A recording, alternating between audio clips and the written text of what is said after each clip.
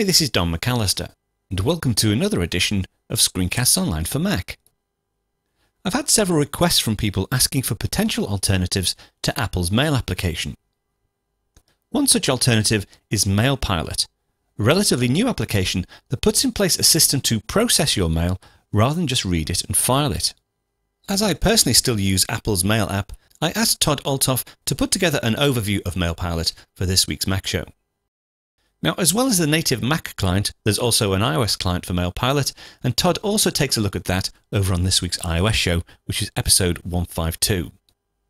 But for now, let me hand you over to Todd to take a look at Mail.Pilot on the Mac.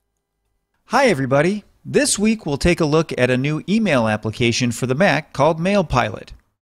With the flood of emails we receive on a daily basis, usually from multiple email accounts, managing your inbox can take quite a bit of time out of your week.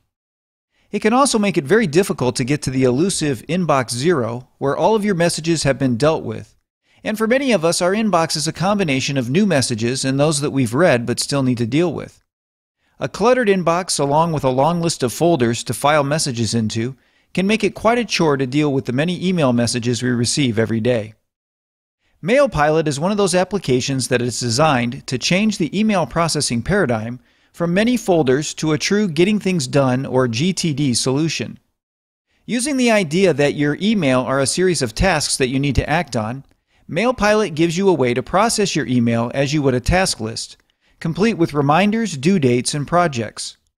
So if you have ever wanted to process your email like you process your tasks in other programs, Mail.Pilot just may be the solution you're looking for.